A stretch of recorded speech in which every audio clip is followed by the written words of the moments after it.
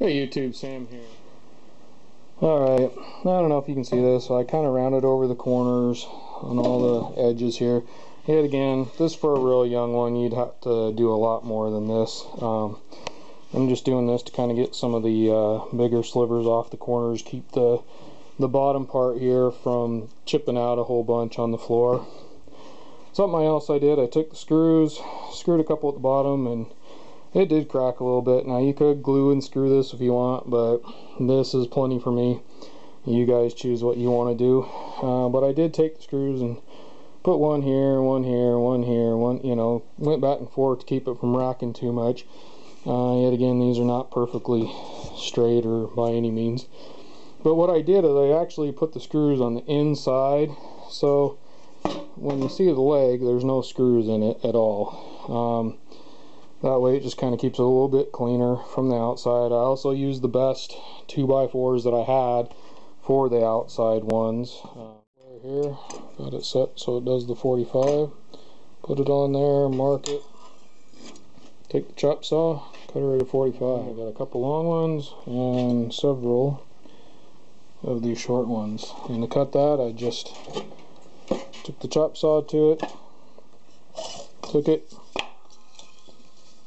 actually flip this piece around, put the marking piece, I use the same piece to mark each time, put that up like that, marked it, and then cut it again. That way you don't have to move this back and forth to do that. Most people know that. Just a little tip there.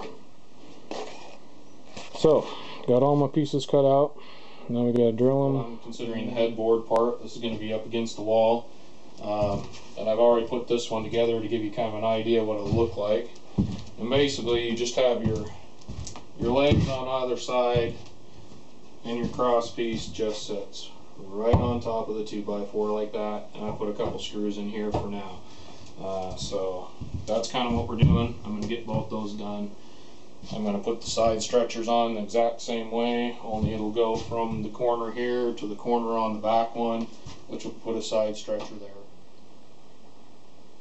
Alright, well, I'm in my son's closet here trying to get back far enough to kind of see the whole thing, so hopefully you can see that. That's just kind of the basic frame of it right there.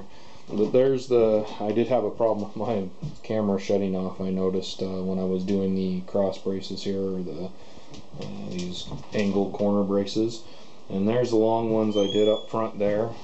And then in each of the corners, other corners, I did these smaller ones.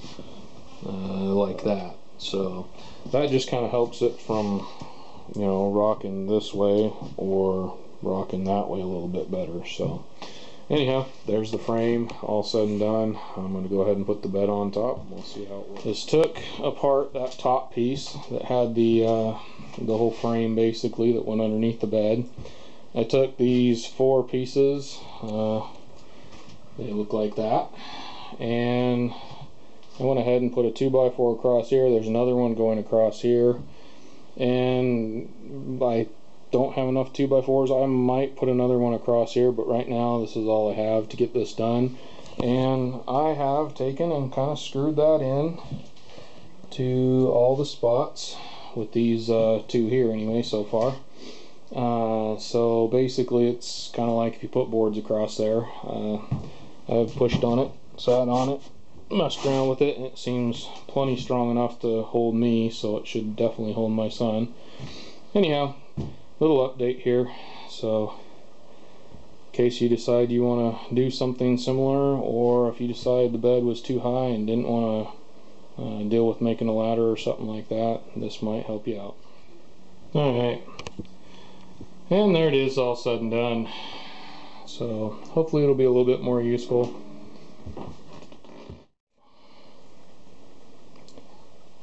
Alright, and there's the big reason why we did it here, so we can get all his stuff up underneath here, and there's room for a lot more, and I just kind of shoved a bunch of stuff underneath there to make sure things would fit, but luckily that measurement now is correct, and I can get all the stuff in underneath there I want.